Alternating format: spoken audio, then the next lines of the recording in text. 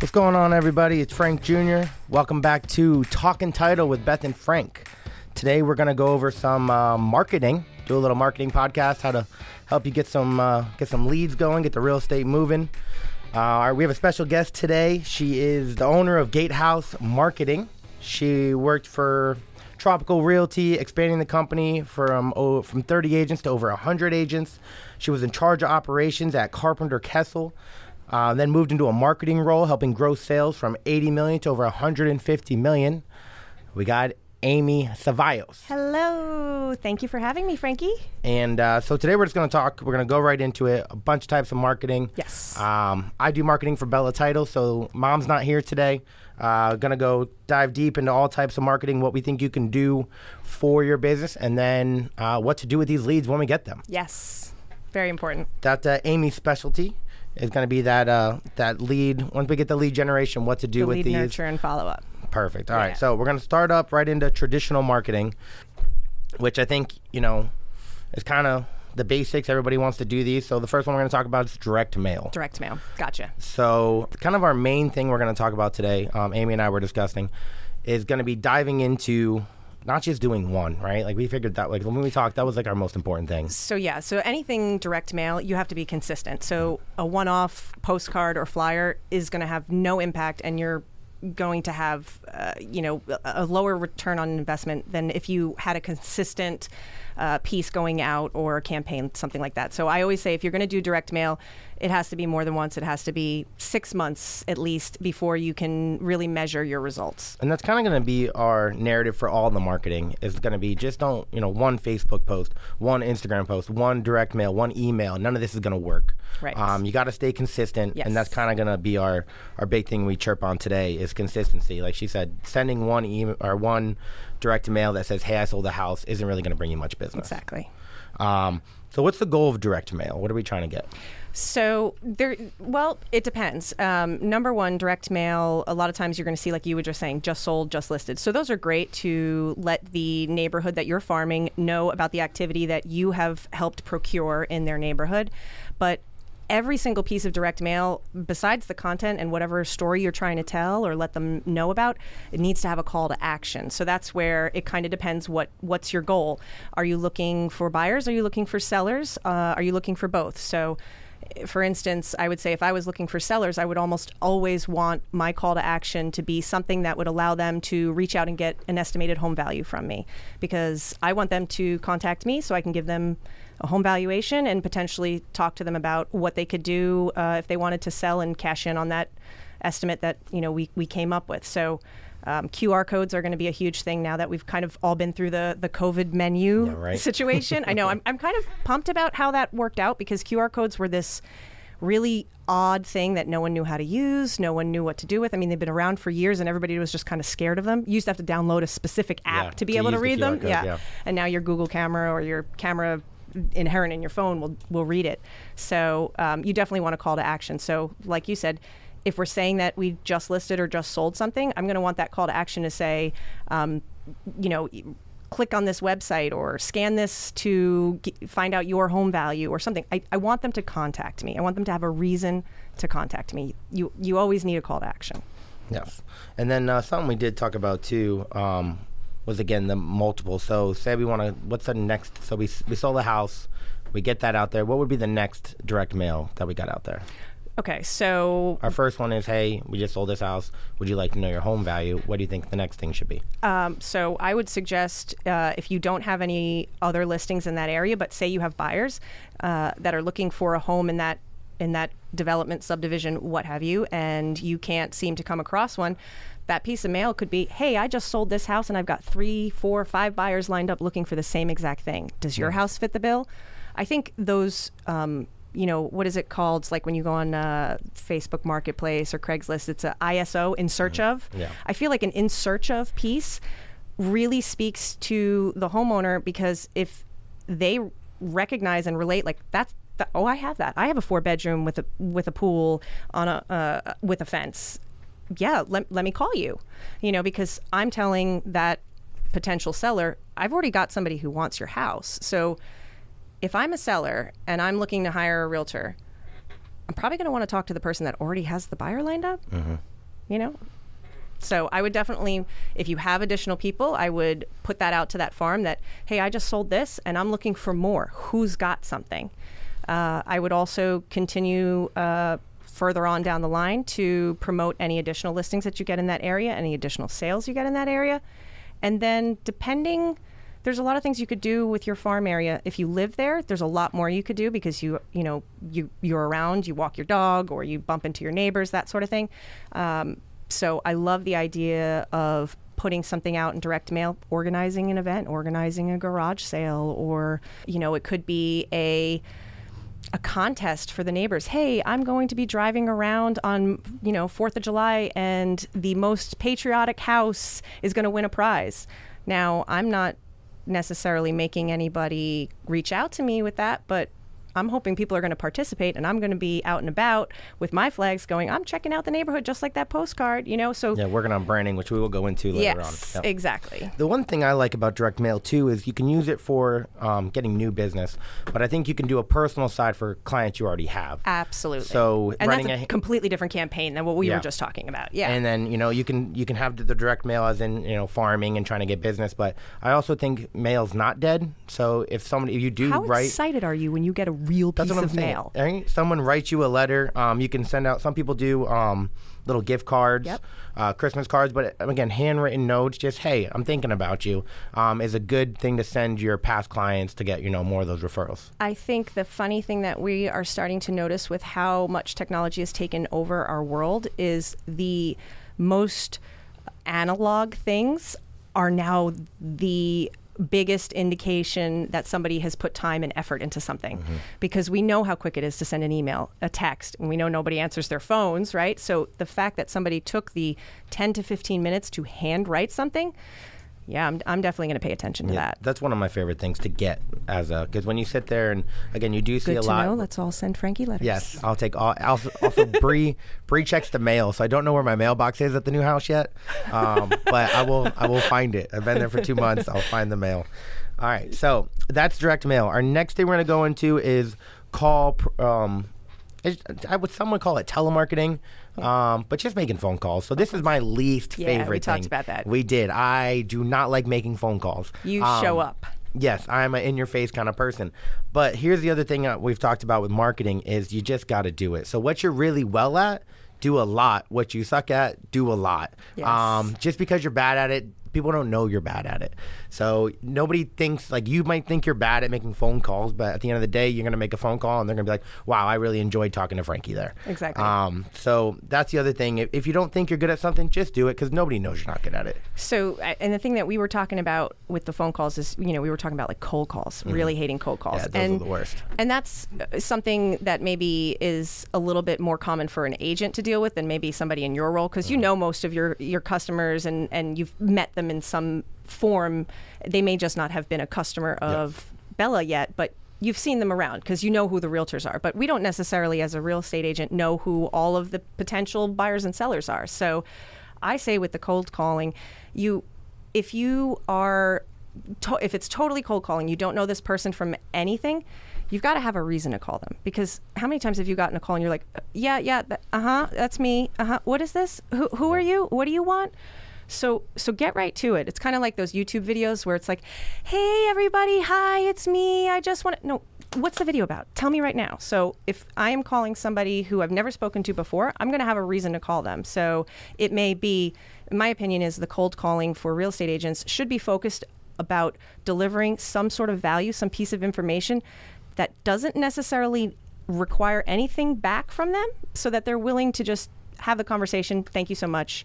And that's it. So something like, hey, my name is Amy. I'm an agent. I have a listing down the block from you and we're having an open house. I just wanted to call and personally invite you as the neighbor to come and see the home. A lot of times neighbors determine who moves into the neighborhood. So choose your neighbor. Who do you know who's looking for this house? Come by. Let's have a chat. I like that. I'm not selling you anything. I'm just saying, hey, come by and do the thing we know you want to do, which is be the nosy neighbor, right? Yeah, right. So I like to say that if you're going to be cold calling, you've got to have a reason. It's either because you want to let them know about a listing that's going on in their neighborhood, a sale that just happened in their neighborhood. It could be that you're having an open house in the neighborhood, Or there's something else like, I have a buyer who's looking for a house just like yours. Is there any chance that you've been considering selling? Can we chat? I think when somebody reaches out and they don't feel like they're being sold to, they're going to engage in that conversation. And that makes those cold calls a lot easier, because no one wants to cold call and go, hi, do you want to buy or sell a house? No, it's, hey, how's it going? I'm just in the neighborhood. I just wanted to give you a heads up about something. No pressure. Thank you. That's all I needed. And the funny thing is about cold calling, it's the easiest one to do. It doesn't cost you anything. Yeah. You already have a phone, and you can sit in your bed in your pajamas and make phone calls all day. It doesn't take a lot of effort to make these. Don't give away my secrets. But it's the one that we all don't like to do, you know? But it's the easiest. It's the easiest type of marketing.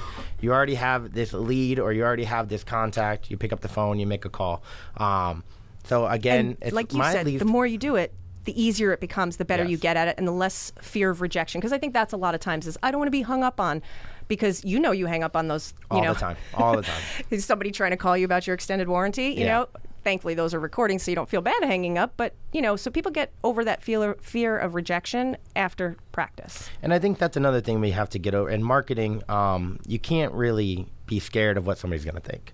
No. It's get it out there. Like I said earlier, just because you think you're bad at it, nobody thinks you're bad at it. I guarantee you are thinking more about yourself than anybody else. 100%. And that's going to be in every type of marketing we do. Absolutely. Don't be scared to make a Facebook post, to make a phone call, to send, to put your picture on stuff. You look great. Everybody thinks you look great. You're the only one. You're your harshest critic. Exactly. And that's going to be in all of the type of marketing. Getting over that fear, as I say, is most people's problem. Yes. Is that they're more scared to post something than they are like lack of ideas. Everybody has ideas. They're just scared of what people are going to think of their ideas. That's a very good point. So that's the biggest thing, is get over that fear. Because some of the stuff I post or say, I think is the dumbest stuff ever. And I'm like, nobody's going to like this. And then I'll get 300 people to like it. So it's the stuff that you think is the worst that actually does the best. It's silly how it works. Well, I will say something is, you're authentic. And that's why it works, because you don't come off like you are trying to say or do something that isn't Frankie. And I think people are very caught up in, I have to appear a certain way. I have to behave or present a certain persona in order to do business. Okay, I get that. But that shouldn't come at the sacrifice of your own personality and your own communication style. So the more you lean into who you are authentically in your marketing, the more likely you're going to attract the right kind of lead that appreciates somebody with that sense of humor, or that maybe that sense of straightforwardness. Somebody might come across I'm just about the facts, I'm about the data. There's going to be a lot of people that will resonate with. There'll be a lot of people that won't. But if you are authentic to who you are, you will attract the people who appreciate you for who you are. And then you don't have to worry about pretending or putting on airs because you're worried about what somebody thinks. You already know that they're here because they like you. Yeah. Which makes marketing a lot easier. Which makes working a lot easier when you're working with people that are absolutely like-minded. All right, so our next type of marketing is going to be brand marketing, and this is for the long term. Yes. So anything you do for this, any kind of dollar spent, don't look for a quick. Correct. Yeah, it's going to be something that, in 2 to 3 or 4 years really helps you grow your business. Some of the stuff are examples of sponsoring some events. So you want to sponsor the schools, charity events, kids sports. If you have a kid and they play softball, we talked about this. We did, yeah. Put your face on the thing. Sponsor the team. Sponsor the team. But one of the biggest things we talked about is showing up. Show up. Don't just throw your face out there and never go. I see it all the time where you see somebody who will sponsor something, but you don't ever see them at the event, or you don't ever see them anywhere. I think people notice that. Yeah. Obviously, we're talking about it. Yeah. I think it goes hand in hand. If you're going to throw your face on something, be there. Money's cool. They like money, but they also like help. So if you can... You'd be surprised at how much farther you can go with help than money. And you talked about like your kid's sports team. So if you're going to sponsor your daughter's Little League, go bring lunch after. Go bring snacks. Go bring drinks. And don't go over the top with the branding on the water bottles and handing out business cards, what is it, stapled to the little bag of goldfish. Don't do that. But like you said, you've got that banner out in the outfield that says, ask me about real estate, whatever. It's got your face, and you're sitting there in the bleachers. You're cheering on your son. That person looking, looking at you, looking at the banner, looking at you. Oh, that's you. And then you go, yeah, that's me over there. And they go, how's the market? Because let me tell you, every realtor knows this. If you're wearing your name tag or you have something that says you're a realtor, you will get asked by a stranger, how's the market? Yep. I used to work for, when I first started on the agent side here, I was an assistant for Linda Farahi. She has since passed. She was a beautiful, beautiful woman, love her dearly. And she always taught me, she goes, I am never without my name tag. Because every time she went into Publix or a store, somebody would ask her. And you know how many times she would turn those conversations into clients because they would talk about the market. She wasn't marketing herself, but she was branding herself by always having her name tag. And it just kind of stuck with me about how effective that was for her for starting conversations without her having to be the one to start it, which makes it way more comfortable, like you said. Yeah, which is funny because I was talking to one of my clients, and she made a point that she always tries to find a line. And she says, you know me, I love a line. To stand. And she stands in so she could talk to people, which I thought was, and then she's like, well, I found out I was buying $5 chicken at Fresh Market. And now she goes every week and she stands with these ladies and gets $5 chicken. And she's met them and she's got business from it. Which incredible. Which is branding, just showing up, which is again the I consistency point of it. It's if you're just going to throw your face on the back of on a sign, show up, be consistent, be there, so that sign actually works. It pays off for you. Nike didn't get where they are by putting one billboard up. Yeah.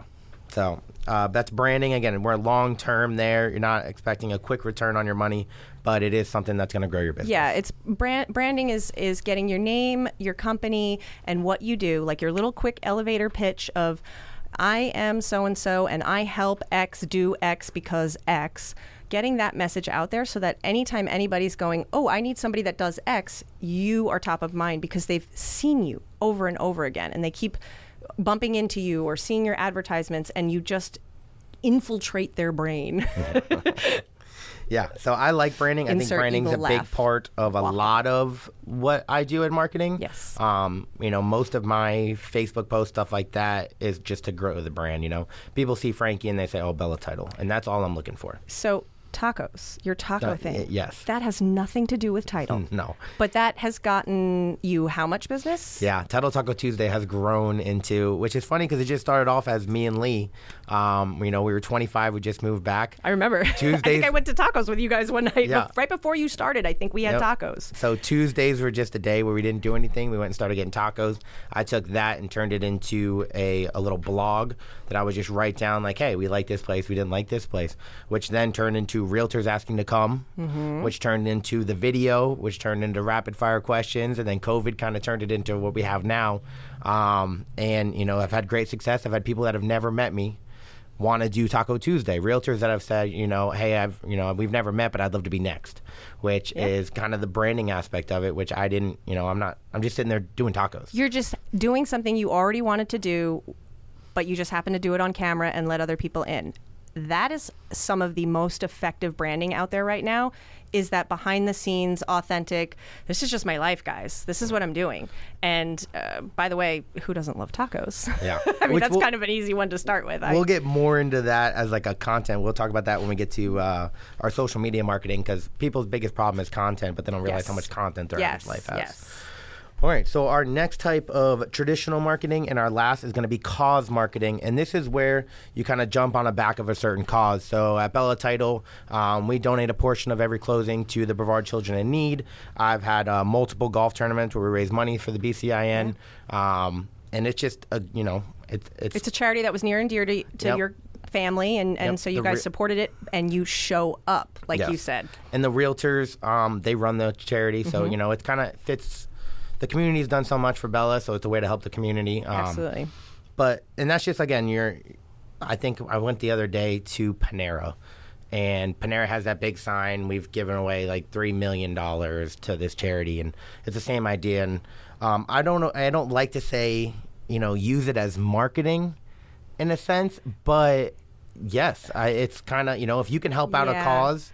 And it's kind of like it's a nice side effect. Yeah, and I would say it's the branding aspect again. Yeah. You're not just sitting there asking for business. Correct. You're actually there to do the work, to support the cause. There's a lot of organizations around Brevard County where you can actually get hands-on, whether it's from cleaning up a beach, packing up a lunch for the Children's Hunger Project, or, volunteering your time at the Daily Bread or something like that, you can actually physically be there. And then again, those conversations will start naturally. And when somebody sees the person that is supporting the cause actually putting in the work, like you said, it does volumes. And so now the charity is going to, I know exactly what you're talking about, because we don't want to say you're just doing this to get marketing, business. but it is a benefit of the charity. Right. And because you're helping out that charity, you know what? People who were there with you, who run the charity, you might be mentioned in a meeting, oh, so-and-so helped out. Maybe we should reach out to them and invite them to this event or something like that.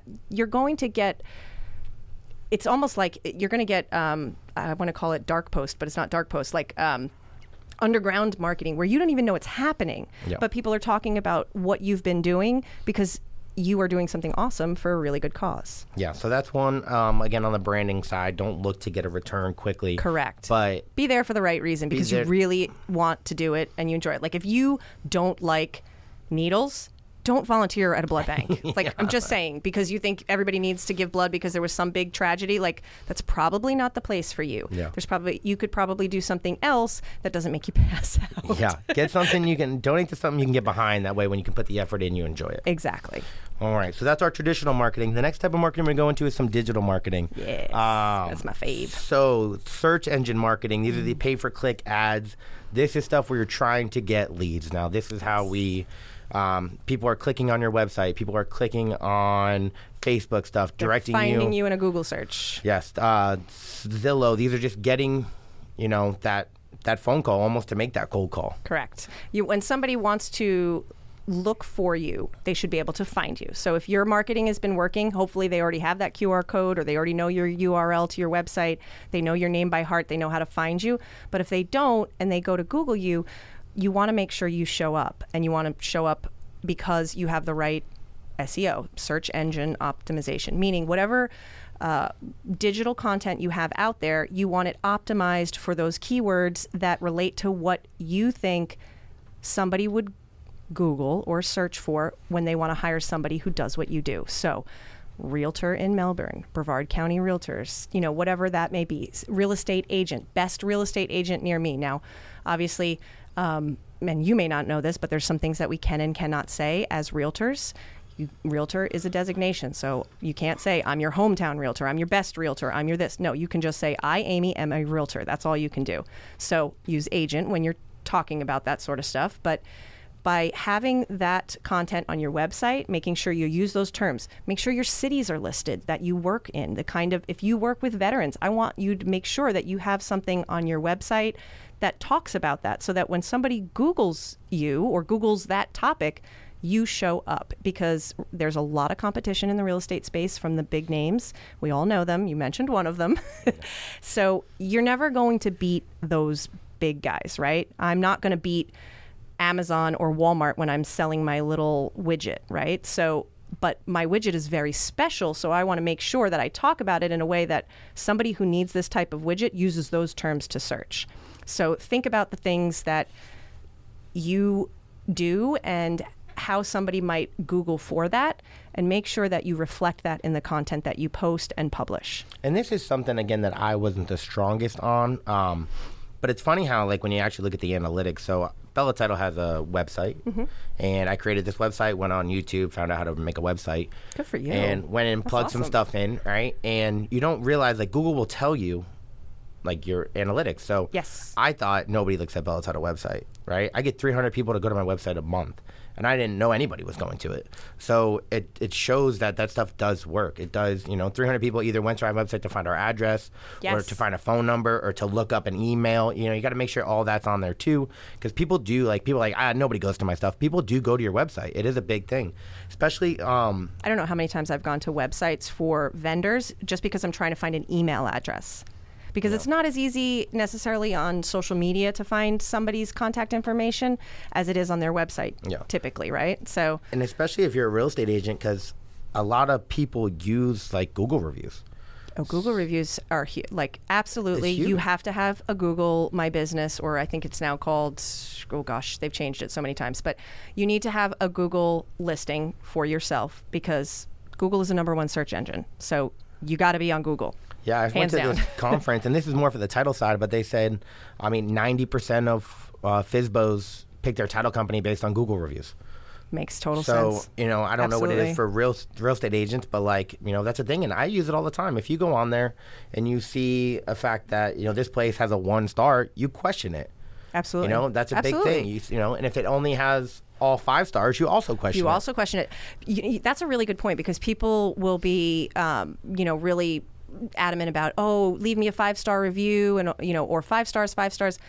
But there's actual research that says people believe a 4-star review more than they believe a 5-star review, because it just seems like, I'm just giving you 5 stars. If I took the time to knock off a star, it's because there's a reason, and I'm going to believe that. And they actually find them to be sometimes more favorable than the 5-star review, because they just don't believe the 5-star review. My favorite review is the bad review that starts off, I had to leave 1 star. That's why I left 1 star.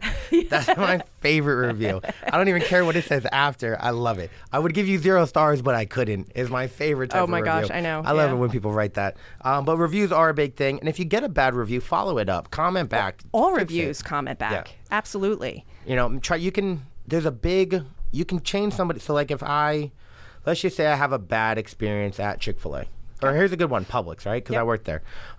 You go into Publix and you take your food that's not good, and they give you a full refund for it. You could eat half of the food and say, this wasn't good, and they give you a full refund. I mean, and that makes your experience much better. They do something about the bad, and that's what, you can almost change a person to get you, if you go in and you have great service, or you go in and you kind of have bad service, and then from then on you have phenomenal and they did something to fix your bad service. Absolutely. You almost have a lifer there more than you did that person who just had a great service. So, interesting story. I interned at college at Walt Disney World in the Walt Disney World College program. So I was a cast member at Magic Kingdom for about 4 months.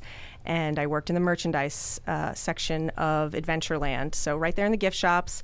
I also dressed as a pirate in Pirates of the Caribbean gift shop. That was me. There you go. But they give you an intense training on that sort of thing and how to actually change the narrative, because you guys, everybody knows you're at Disney, you got a bunch of kids, you're hot, you're sweaty, the kids are screaming, you are a miserable parent or adult in that moment, and you come to that cast member and you're like, where the heck is Mickey? I know the line is too long for this Mickey, where else is Mickey? And I understand as a human, sir, I know exactly what you're going through, but my training at Disney is we have to turn it around. We have to keep this, going in a positive way. And no matter what I'm being given by that person, no matter how negative, you can never match their energy. And behavior breeds behavior. So the second I'm nasty back or agitated back, I'm going to get that. And the same kind of goes for reviews. I think when you see responses, a lot of times you'll see this online, you'll see the responses to negative reviews, and sometimes those brands can get a little quippy. That's a word, right? Snippy, Wendy's is one quippy. Of them. Oh, but they do it with, they're awesome. Yeah. They do it with humor, Wendy's and so there's a joke there. Yeah. But there are some who are just like, well, you can move along. Please don't say that. Say, I really appreciate you taking the time to give this feedback. And I understand that this was a difficult transaction, but I'm happy to say that we still made it, and I hope you enjoy your new home in Merritt Island. Whatever whatever it may be, just address it. Don't hide from it. You can't, and that's the other thing. It's very hard to get negative reviews taken down, and so you're better off just addressing it right there in that review as a response. And you may get reviews from people who have never worked from you, and it's worked with you. I've seen that happen where agents they're like, I don't know who this person is. I've never worked with them. I don't know their name. So you can actually respond and say, hey, I appreciate you leaving a review, but it looks like we've never worked together. Could you reach out so we could discuss this further? Would you like to buy or sell a home? Yeah, I love that. And that's one, like we talked about the Wendy's. I remember when IHOP came out with burgers and they were like, watch out, Wendy's, and they're like, we're not scared of somebody who thought pancakes were too hard, and it's just like the clever, the wittiness, yes.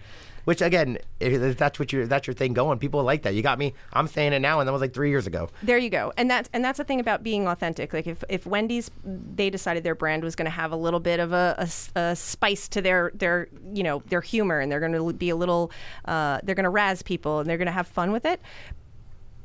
You could do that. Yeah. But don't second guess yourself. If that's who you're going to be, that's who you're going to be. There's plenty of people who have a little bit of an edgier personality, and then they completely hide it in their business life. And I get that in certain industries, but real estate's really different because, I mean, you ask any of these realtors, they know you become the therapist, the marriage counselor, the parenting consultant, the everything, and you become friends or better than acquaintances. You know, you may not like vibe and become best friends, but I don't know how many times I've met agents and they're like, oh yeah, this is so and so. Oh, she was my client, she's my best friend now. Oh, this was my press client, they're my friends. Oh, these are my other clients. You start to just kind of get these people who appreciate you for being you. So if you're one way in business and another way out there, I think in real estate it's really confusing for the public to see these two different personas. So your authentic self sells you better than any persona you can put out there. And it's also the easiest thing to do. Be yourself. It requires the least amount of thought. Speaking about being authentic, this was a good segue into social media. Yeah. So last time we talked, we took a look at Instagram, and Instagram seems to be the hardest one for realtors to try to get out there. Yeah. My feed looks very different. I'm only friends with realtors. So every post is the same. It doesn't matter who's the realtor or what. It's very, I sold the house, this just listed, this, you know, and it's you kind of get lost in my feed because that's all I see. Yeah. So with Instagram, you know, we were talking, there's two things you can do on Instagram. One is the stories, which is more of like your everyday life, authentic. Yeah, like 15-second clips. It stays up for 24 hours. You put anything you want on there. Like you have fun with it. The other thing is when on Instagram, it's more or less like sharing stuff. So it's how to make your content shareable. Why do I want to take this post and send it to Jesse Hall? Shout out Jesse Hall, Space Coast Podcast. Whoop, whoop. All your podcast needs. But like, why do I want to do that? What makes me want to say, oh, this is funny, or oh, I like this, or oh, what's you'll going to make like you this. stop the scroll? What's gonna make me send that to my buddy? Right. And that's kind of the thing with Instagram that I feel like is the most struggled. So absolutely, I agree. So just a little, I took some notes here before I came here about social media, and I wanted to just kind of talk about. So overall, it said this was a study done by, I think this was a report done by HubSpot Marketing, and they said it's 4.62 billion people on social media globally. That's bananas, right? So in regards to Instagram, it's the fourth most popular social media site with over 1 billion users, and over 50% of those users are under 55. So Instagram has traditionally skewed younger. That's changing, obviously, now that technology has become more accessible. The older generations that previously didn't like grow up with it, like my generation, they've adopted it and so forth. Everybody got an iPhone now. Yeah, there you go. They got no more flip phones out there. Everybody's got an iPhone. So they, you know, that it's definitely, the demographics are shifting. But one of the interesting things that Instagram did not too long ago is Instagram came out and said, we are no longer just a photo sharing platform, because that's how they started. Was photo sharing. It was like, remember, if you go back and you go way back on all these feeds, you see all of those posts with the weird filters, and we were kind of doing this cool stuff because that was all brand new. Our phones didn't do that. Facebook didn't do that. So it started as a photo sharing site, and then, of course, with the addition of all these other social media platforms, they realized that they had to pivot, and so they announced that they are now a media platform. Yeah, because I remember when they started, you couldn't even post videos. Yeah. It was only, here's a photo. Yeah. There was, I think my first 30 Instagram posts are just pictures. There's no, Boomerangs were that was it. Like Boomerang came out because you could do that. Yeah. And that was it. You couldn't get movement. So the thing that happened when they kind of shifted, and when they added stories and they added reels, Instagram started kind of having this, it was like an evolution where the feed became, it was kind of like everybody knew that the feed, the grid, had to be curated and had to look a certain way. And you do a quick Google search for Instagram feed aesthetic, it'll blow your mind, because down to making sure each square matches up in a specific way. It was a very calculated thing. It's time consuming. It takes a lot of thought. It's way too much work. So people stopped using their feeds. And there's a couple bloggers that I've followed for many, many years. I started following them. They used to post all the time. They do not post to their feed. And they've literally said, we will only do stories. Yeah. Because takes too much time. And they've also realized there's no engagement there anymore. And Instagram also has hidden the likes in certain cases, so you don't know who else has liked it. You don't have an accurate like count, which is actually really interesting if you think about it. Once they did that, how that shifted people actually interacting with feeds, because it's like, well, no one else was looking at this, or I can't tell who else was looking at this, so I don't need to look at it. But the stories really took off. Yeah, which I think they kind of stole from Snapchat, which I'm okay with. 100%. Put it all in one app for me. I'm about 100%. That's what that was. Yeah, and I appreciate the story again, is you can have more fun with it. I think some people kind of get away from that in their stories. Like, so one thing we're going to talk about is content, and content's king in all of this stuff. All the traditional mail we talked about and all of your digital marketing, it's all content. Mm-hmm. Content is king. I don't care what camera you use. I don't care what am I looking for here? The graphics. I don't. Doesn't have to be polished and everything. It's what are you saying and how does it resonate with me? Yeah, and at the end of the day, if you have bad content and you have great production, nobody cares. Exactly. Nobody cares how good your bad video is. Exactly. So get the content first, then you can work on buying the expensive camera, all the production, stuff like that. But you got to get the content. And most people forget that their every day is filled with so much content that people actually want to see. What do we say? Everything is content. What's that Lego song? Everything is awesome. Everything is content. Yeah. Literally, everything.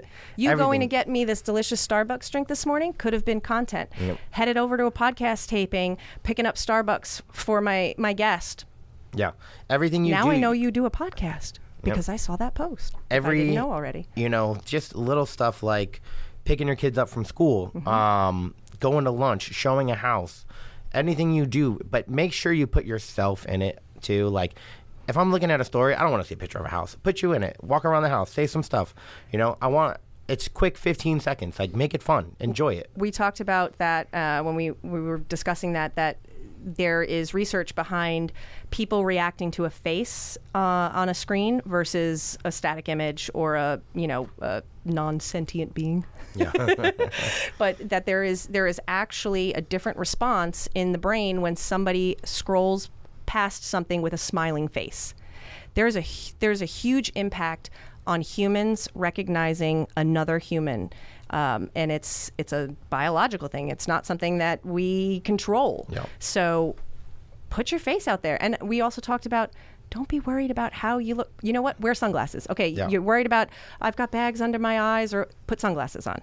Okay? No one cares. No, and if you put, that's kind of where I like if it's dark outside and you have sunglasses on, I'm going to watch that video. You know what I'm saying? That's the stuff that draws me, though. Make it fun. Put a funny hat on. Yeah. Do some silly stuff. You're going to get me to watch it. If that's who you are. Yeah. But don't force it. No, because if you're not the funny person, don't be silly. But be you. Be you. If you're gonna get me to watch a video if you're in it, then if it's just a video of a house, you're not gonna see me. If it's you walking through the house, making jokes, talking about it, being fun, I'm gonna watch that video 100 times. But if you just say here's another picture of a house, I'm gonna keep scrolling because that's all I see. So one of the things that I would say is think like your viewers, because a lot of times we get so wrapped up in how what we think everybody else is thinking about us that we don't understand, like, well, what do I think when I'm looking through and scrolling through my feed? How do I feel about these posts? Like, you and I had that conversation. You're like, I'm tired of seeing this.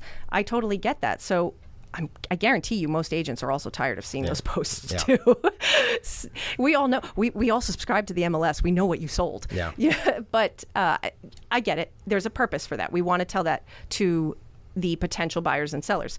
So maybe that's a dark post that's done as a Facebook ad that only goes to a specific audience. Don't spam your feed, especially the market we've been having. Yeah. You've been selling a lot. We know. We all watch the news. Yeah. So you start to your audience may kind of grow tired of that. So like you said, I'm going to see a picture in my feed and I'm going to scroll right by unless I am somehow prompted to share it or comment. It has to evoke something in me that's going to stop me in my tracks, right? So like you said, just another house tour? No. Show me that one really badass feature that house has. Show me that, 8-car garage with the lift. That's the cool part that I'm going to share and go, baby, when we make lots of money, I want to give this to you. Or, when I build my dream house, this is what it's going to have. Or I want to see that incredible sunset view and, something that's beautiful and awe-inspiring. Just another house. Just another house. Just another bathroom. Just another bathroom. Yeah. So, and the other thing, let's just get right into Facebook. You mentioned Facebook ads. Facebook, in my opinion, is the easiest one to kind of get on and get going. Most of us have Facebook. And it's also a great way to communicate with your past and future clients. I mean, everybody is on Facebook. Everybody and their mom is on Facebook at this point, and that's not even a joke. My grandma's got Facebook. I mean, everybody has Facebook. And it's the easiest way to reach out to people that have never, just friends, family, people that have never worked with you. And the other one is past clients. They want to see you. Referrals are a great source in this industry. And I think Facebook, just being on it, is a good way to get them. So let's talk about Facebook ads. So we talked about the funnel. Yeah. So that was something we talked in detail about. So if you're not familiar with marketing, there's something known as the funnel, and literally just picture a funnel, like a V. At the top is the widest spot. That's going to be people that are just coming into the funnel, don't know about you, maybe never even heard your name, and it's the awareness phase. Oh, you exist. And then as they move down the funnel, your content is going to change depending where they are in that funnel. So the first time somebody sees me, it's going to be a branding post. It's just going to be, this is me, this is my face, this is whatever. Like you said, branding posts, right? As they get a little bit more familiar with me and they've seen some of those, I want to hit them with some deeper content where I'm actually demonstrating my expertise. I'm talking about my market in a really intelligent way, or I am breaking down the recent data points about interest rates and inflation and how it's going to affect our housing market. Or I'm going to be telling you what it means to be in a multiple offer situation. I'm showing you that now that you know that I'm in this industry and this is my job, I'm now showing you I'm really good at it. Like, watch me. I'm really good at it.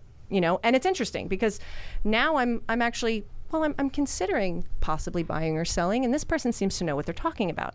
And then a little bit further down the line, I want that person to see my really focused call to action. Hey, now is the time to get your house sold. Let me show you how my marketing can get you top dollar, and my negotiating skills will blah, blah, blah. But that's a different message for a different audience. I'm not going to tell somebody who's never seen me before, oh my God, you need to hire me because I'm going to be the best marketer. Yeah, or I know you're looking for this house when you don't know that they're looking for the house. Exactly. So in Facebook ads, you create audiences. And I know this may be much more complicated for the average Facebook user, but just to go over it. Everything's Googleable, though. Oh my gosh. I knew nothing. I didn't know how to build a website. I didn't know how to do any type of Facebook. You spend 30 minutes on YouTube, and Absolutely. You know how to do it. It's not, it just takes a little bit of practice. But the first time, it'll take you an hour. The second time, it'll take you 30 minutes. The next time you do it, it takes you 10 minutes. Exactly. Like anything, the more you practice, the better you get at it. Exactly. So you're going to create audiences, and you can actually, within Facebook, there's a lot of cool features. I could take my entire database that's in my CRM, download that, and upload that into Facebook, and then target those people based on those names, email addresses, and phone numbers. Most of the time, Facebook can match those users, especially if the phone number is the number that they use on their Facebook profile or their email address. Yeah. Mm-hmm. And so I could, because these people worked with me and I know them, I'm going to show them, I'm going to use that audience, and I'm going to advertise a different message to them. And so I think it's really important to kind of know who you're talking to, right? And Facebook will tell you everything. It's crazy, the analytics that Facebook can give you. It'll tell you when the most people are on. That's a really important thing. Yeah. And it can become difficult to find that information on Facebook and Instagram. They also like to change where things are often, which frustrates me. But one of the best things you could do is, find out, and go ahead, Google it, because it may look different on your mileage may vary. It may be different on your PC and your phone as to where it's located. But look at your insights. When are your followers online? Hop online about an hour before they get online and post your content then. Yes. So that it's right there fresh as soon as they hop on. And then when you post something, don't just get off and not do anything. Yeah, comment stick back. around. If they're going to look at your post and they're going to the whole point of the post is for engagement. Exactly. You're not just posting something to post something. You're posting it to get a reaction. Now, they comment. You need to comment back. If they say, "Oh, I really like this house," talk about the house. Say something. If they say, "Oh, that was a funny video," say, "Hey, thanks for, I really tried on that one." Yes. The whole point of these posts is for engagement. So for you to just post something at the busiest time and then just walk away and not doing it, you should have never posted. Exactly. And the platform will actually penalize you for that, because it's about engagement. The algorithm wants to show things to people that it has proven data points showing it's already engaging. So if you post something and you get 4 comments and you never touch it again, it's never going to share that to somebody else. But if you've got a post, think about, here's interesting. Okay, so ever have something come up on your feed and all of a sudden people are commenting on something that you posted, I don't know, 6 months ago, and you're like, "Hey guys, this is an old picture, but thanks, I appreciate it." It's because there's still engagement happening. Somebody saw it, somebody started commenting, and then the algorithm said, "Ooh, this got reactivated. Let me show it to somebody else." And then somebody else commented. And then I don't know how many times I've seen that where people have had to been like, "This is a really old post, guys. I don't know what's going on." And don't put the work in to not reap the benefits. Exactly. Don't sit there and take 20 minutes to make a post on Canva, post it, and then leave it there and not reap all that benefit. You should have never posted in the first place. So that's a big thing, is just staying on top of this stuff and the consistency we talked about. I know realtors kind of work a 24-hour schedule, but if you can set some type of time to manage marketing, I think you're going to reap these benefits. You need to put it into your, marketing, social media engagement should be blocked into your calendar, half an hour here, 25 minutes there, whatever it may be. Go online and engage with the people that have engaged with you, respond to your comments, and more importantly, go out there and engage on other people's content. Yeah, don't just scroll. Don't just scroll. Yeah. Don't be a bystander. Go ahead and engage, especially if you've got your clients and you've connected with them and they're posting pictures of we just had Memorial Day weekend. Oh my gosh, the amount of content that's out there for you to comment on on your client's content right now, and just be like, "Wow, it looks like you had a great time. The beach was great this weekend, wasn't it?" Or, "Oh man, I wish I could have hit the beach," or, "Gosh, that burger looks great. Where did you eat again?" Whatever. Just comment on their stuff, because now the algorithm is like, "Oh, hey, these people are talking together. We should show that client some of that agent's content because it looks like they're having a conversation over here. So let's throw some more stuff at them." And one thing I want to talk about too is don't be if you're not getting reviews, all right? If you're not reviews, if you're not getting likes, comments, and shares, none of that actually really matters. So there was a thing the other day, especially for videos, I think 60% of people on Facebook don't like, share, comment. So, but they're watching. But they are there. So don't get discouraged because you only got 10 people to comment on something. Facebook's great at telling you how long someone has watched a video. Yeah. They have a 3-second, a 30-second, a 1 minute. So I say a Taco Tuesday, I'll get maybe 30 people to comment, but 1,000 people watch my video for a minute. That's where the real marketing happens. That's what I care about. I don't care about those likes, shares. Now they are nice, and when they do comment, that you engage with them, but that's not the goal. And essentially, it's just the people actually seeing your content. Most people won't. People are seeing it, and you don't know. I mean, I don't know how many times I'm guilty of this. I'll bump into somebody, and I'll say something like, "Oh, I saw that you were over there," and I'm like, "I never actually commented on that post, so I sound like a total creeper." Yeah. Oops. But I'm watching. Yeah. I see what everybody's doing. I may not be commenting because I'm just like everybody else. Yeah. I need to take my own advice. But people are watching. Yes. And especially, like we said, Instagram is they're suppressing some of that data anyway, so it doesn't matter. You're not gonna have an accurate idea unless you're looking at your analytics on the back end, because it's not showing to the public. And some of the stuff I've seen out there, which sometimes I even am guilty of doing, is don't post the same thing across all social medias. Correct. Now, sometimes I'll change it up. Sometimes I do post the same just because I'm trying to get a direct message out to as many people as I can. But I try to have a little bit more fun. Yeah, you can tailor it by the platform. People say Facebook, you have to be more professional. I don't think so. What? I like a fun Facebook. I don't think Facebook is anything that you have to be like suit and tie. I think you can have a lot of fun with Facebook, and you should. Instagram, I think you can have the most fun with, and I think that's where. I'd argue TikTok. Yeah, I don't have TikTok. That's my one. I need to get on TikTok. But that's the one Where I think the stories are really you can do whatever you want to. I don't think there's any kind of line. I would say if you want to attribute being professional, quote unquote, to any platform, I would say LinkedIn. Yeah. Because LinkedIn is considered to be a little bit more of a workplace specific.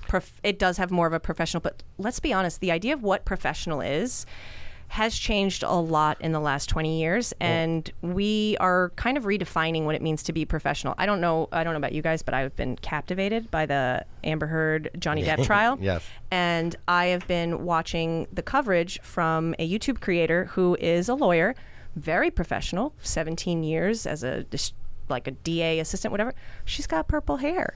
Yeah. I don't find her not credible because she has purple hair. She is just as professional in my mind as John Morgan from Morgan & Morgan. Right. Yeah. And here's the other thing too is if you see on LinkedIn that everything is professional, and you can make a funnier or, you're going to stand out. Absolutely. So I don't think you have to really cater to each. I think they each have their own they each have their own kind of style where you can kind of, but I think if you go and you have a video you like, post it on LinkedIn because, if you can be a little bit more yourself and you see everybody in suit and tie, and then there's you running around open house, having fun, food truck, stuff like that, get it out there. I'm going to watch that video over everything else. It's just making yourself a little different than everybody else. And actually, I just want to kind of stop you there. Video. Yeah. For years. I mean, I want to say, God, what is it? What's 2020? We're like 5 years ago. The real estate coaching world was like, hey guys, you might want to start doing video, get on video. Just recently, a few months back, it was, you better do this now, because if you don't start video now, you're going to be behind. And I think I could not stress this enough. That is where we are going. Everything is video. Everything. Oh, yeah. And you don't even, here's the thing, video doesn't necessarily mean you on camera moving, doing something. Video can just be moving pictures, moving text across the screen, animation. It doesn't always have to be selfie mode, I'm on camera, but it's something that plays automatically, especially with captions. That's another thing too. Always make sure you have captions because the majority of people watch content without the volume on because they're sitting at their desk at work, or they're in line at the grocery store, or they are somewhere where they can't necessarily use sound unless, of course, they've got AirPods, which I'm still so confused. I talk to people who I think are talking to me and they're not because they have something in their ear. But absolutely make sure you use captions. So go for video, put captions on there, and just post it, and don't worry. In captions, I mean, there's so many apps now on your phone. Where you and they do them natively. Yeah. I mean, you can find anything all this is super easy. You just got to go online, Google best caption app. Says you. Yeah, right? I know Google, that's the comment we're going to hear. You say it's easy, but... Again, everything is... Writing contracts was hard when you first started, and now it's super easy. It's kind of everything that gets that way. And let's be fair. When you got into the business... and you decided to be a real estate agent, I guarantee it wasn't because you wanted to become a professional digital marketer. No. Guaranteed. So I get that you did not necessarily sign up for this, but it is what it is. This is the nature of business. And this is not just real estate. This is all businesses now. And then back to what we're talking about on the consistency. Don't just post one thing and say, oh, I'm good for the month on Facebook. You need to be consistent. You need to post. You need to do all of this stuff. That's one thing I've learned is I've got deals from direct marketing. I've got deals from cold calling. I've gotten deals from brand marketing. I got deals from call marketing. I've got deals from search engines. I got deals from social media. You get business from all of these. Jesse gave me a book that I read in the very beginning that talked about this when I first started. Have to do, what was the name of that book, Jesse? Do you remember? I gave you a couple. He gave me, I forget the name. It was some guy. It's blue. Well, I'll put it in the comments. All but right, it was just, you Purple get it. Cow, maybe? Oh, the Purple Cow. Yeah, Simon's. You get it. It wasn't that one. E-Myth? I don't know. It was a blue with I don't know. He's in a blue suit. It's a blue book cover. I don't remember. But it talks about just doing everything. Everything works. You can't just pick one. You can't just say, hey, I'm going to direct mail and that's all. Because it's not going to work. You're going to get deals from every aspect of marketing. But let's not overwhelm them. They don't have to do everything. Yes. That's correct. the other thing. Pick one or two that resonate the most with your audience. So do a quick Google search. Literally, before I came on here, I wanted to look at some stats. So I just Googled social media demographics 2022. Great articles you're going to find. The first one is going to be probably the best one, HubSpot, and it's going to give you all these data points, and it's going to tell you, like, for instance, Instagram, over 50% of their users are under 55, right? Okay, well, if I know that the majority of my clients are, 45 and up, okay, I probably have some on Instagram, but maybe not. Yeah. Or especially like high net worth individuals, doctors, lawyers, people with very busy professions who are likely not on social media might have a LinkedIn, because that's where other like-minded professionals connect with them for speaking engagements or conventions or, educational training, whatever it may be.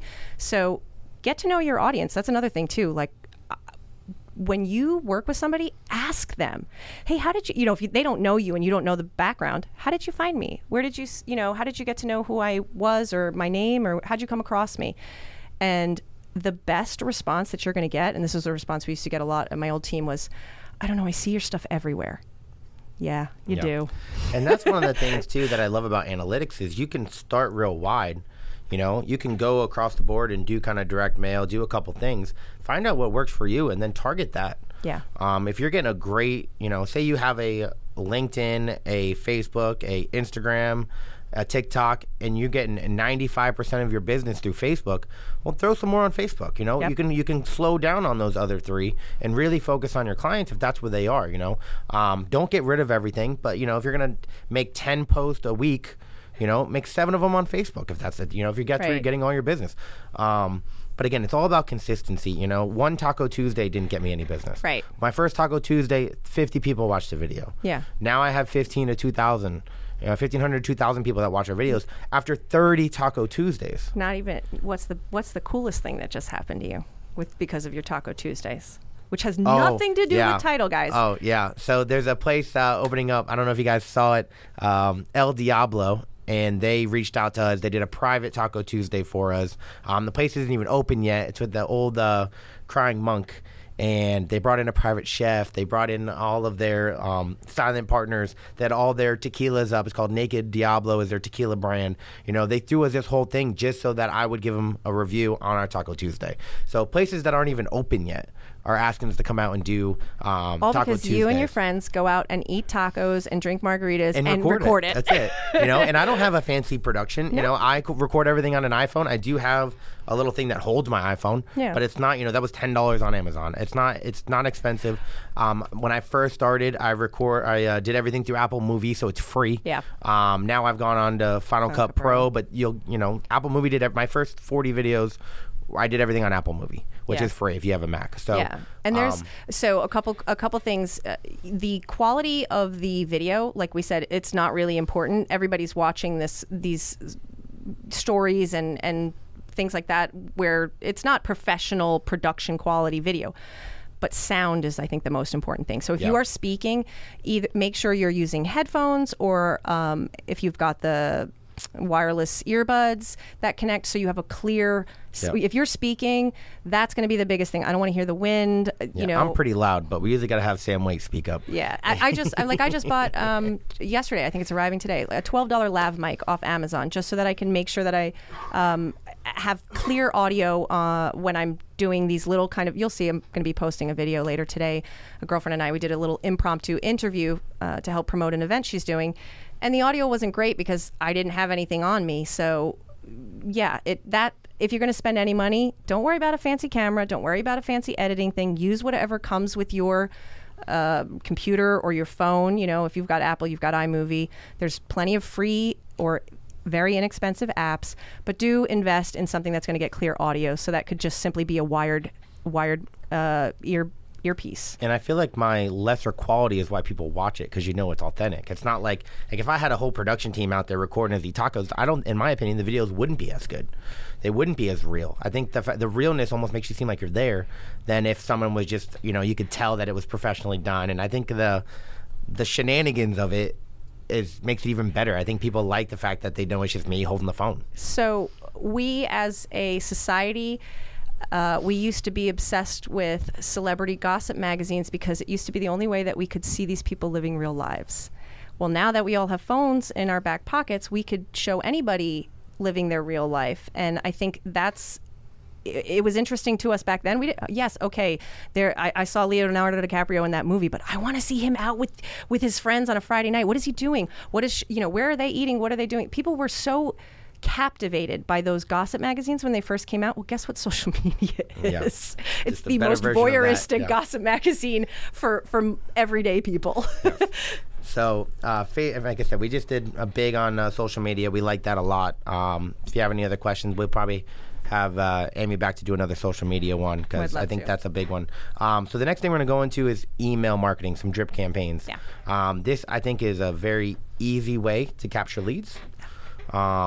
You don't have to you kind of have to do the initial work, and then it kind of works for you.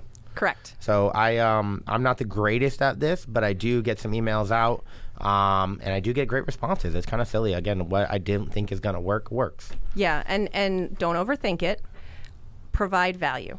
Just provide value. So say you have to take your real estate agent, realtor, industry professional hat off and go, if I wasn't a real estate agent, would I give to about this? Is this topic at all interesting to me if I'm not currently in this situation? If not, then that content is specific for an audience at a different spot in the funnel, right? Yeah. So you just want to make sure that the content is engaging, valuable, and it doesn't have to be long. Like email marketing, you don't have to think like this huge newsletter that goes on and on and on, because nobody's reading that. Yeah. And email's the one I think I don't read the most. Like, as a person on the other side, like, if you send me an email, it's hard to get me to click and read it, Now what if I sent you a video email? Yeah, that's a big one too. And so lots of companies out there that can help you guys do that. I saw one of which the ones I actually read the most is whatever your clientele, whatever you do, try to post that. Not everything has to be about real estate. Absolutely. So you can send an email that says, here's a recipe. Like, I made this chicken dip. I know the Super Bowl's coming up. Pat this buffalo chicken dip at your Super Bowl.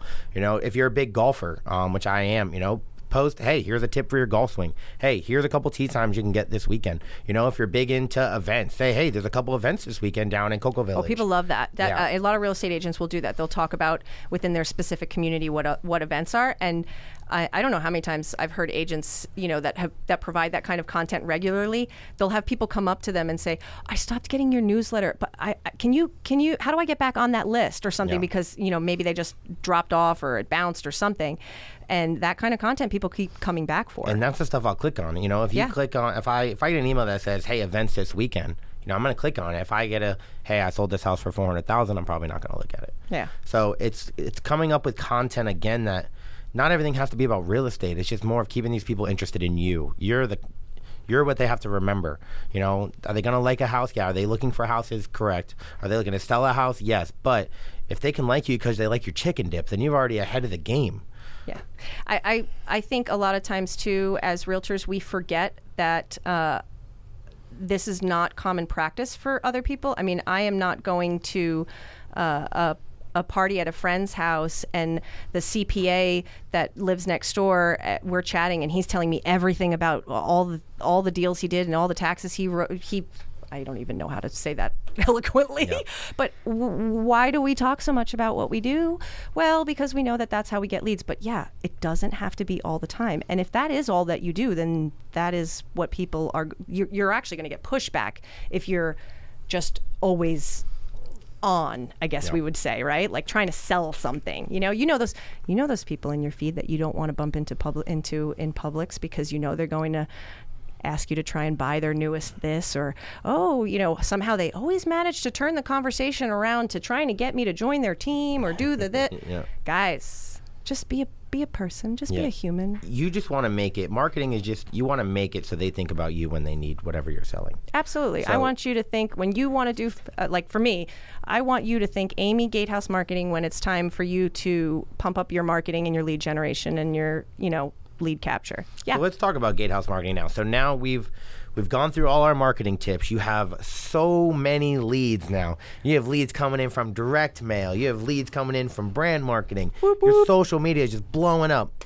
Now what do we do? Well, you better have a system. And where do we get that system? Ooh. Well, so I will say most agents, if you're with a brokerage of a certain size, will provide you with some form of a CRM customer relationship management software, right? So the big ones in the industry, I would say, are things like Follow Up Boss, Top Producer, I don't even know anybody else anymore. KV Core, there you go. That comes with a brokerage as well. So dive into that. If you have one, dive into it. I mean, watch every video, read through the help tutorials, find out how the power users use it, because that becomes your second brain. I know too many agents, listen, the agents that join this industry and really succeed, they are very good at managing a lot of data, a lot of information, and most often they're keeping it all in their heads. Yep. Get that out of your head, get that into your CRM, have your CRM tell you who to call and when and how often, because you've set it up to tell you that. And then you're not constantly driving around going, oh, dang it, I needed to call that person. Ooh, I forgot to respond to that lead.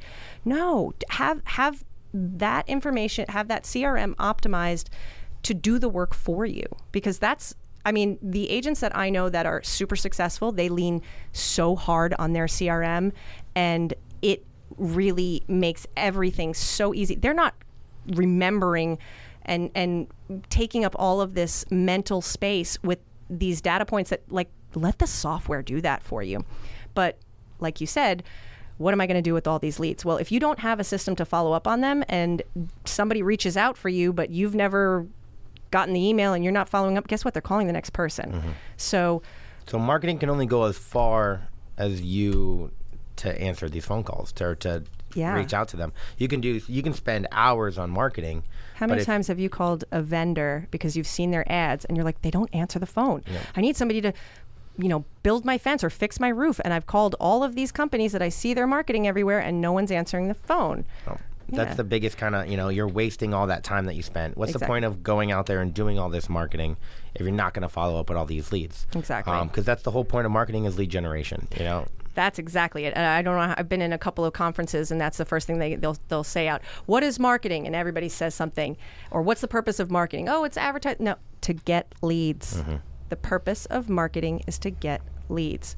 What you do with those leads is equally important, because that's how you convert. So what do you do at Gatehouse Marketing?